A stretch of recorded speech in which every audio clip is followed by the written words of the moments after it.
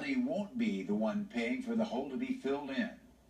And I come running outside and I see it and I was like, it's enough to strike fear in anyone. The ground collapsing beneath your home. Brittany Arias and her children live around the corner from Clay Pit Road in Seffner, where a sinkhole opened in a neighbor's yard Friday night. it was tiny. I mean, it was big, but it was not as big as it is now. Like, the fence was still standing. In less than 24 hours, the hole has grown. Initial reports estimate it was 27 feet deep and 22 feet wide, but it was still spreading on Saturday. It's grown in the same direction as it was last night, so no additional homes have been affected. But that direction, unfortunately, is still headed towards a duplex. One of the apartments is not occupied. A woman living in the other one packed up what she could and evacuated her rental home. The house behind it was evacuated as well. Just in a 30-minute span, we've seen the ground crumble and fall twice into that sinkhole. That's why code enforcement says they've put up 2 layers of protection to keep the public away.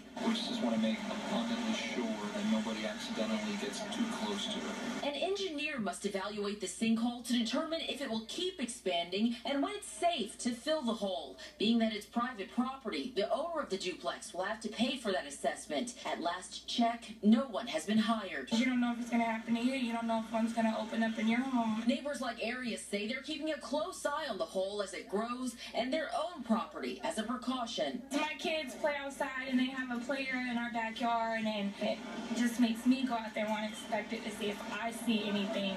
Crystal Clark, Fox 13 News. And the Red Cross is assisting the residents who cannot stay in their homes tonight. We have a